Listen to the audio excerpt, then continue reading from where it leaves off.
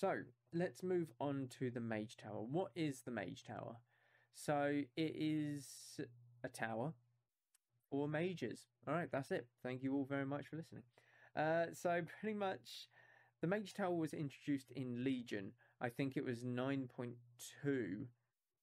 It was introduced. Yeah, no, not 9.2, 7.2, patch 7.2. It was introduced with the Broken Shore, and it was one of 3 buildings that you could help construct by using a certain currency on the Broken Shore.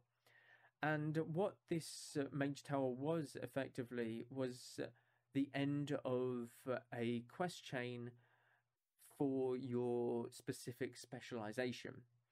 So we'll get to the challenges and stuff like that later and what challenges were with each specialization.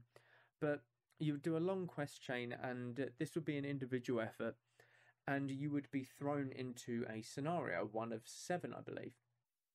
And these were some really tough solo content challenges. This is when you had your artifact power. This is when you had your artifacts really high. You had multiple legendaries as well and stuff like that.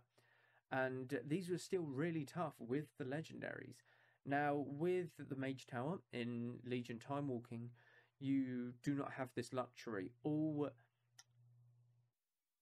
borrowed power is taken away from you. So this includes your covenants abilities. This includes any sort of legendary set bonuses, stuff like that.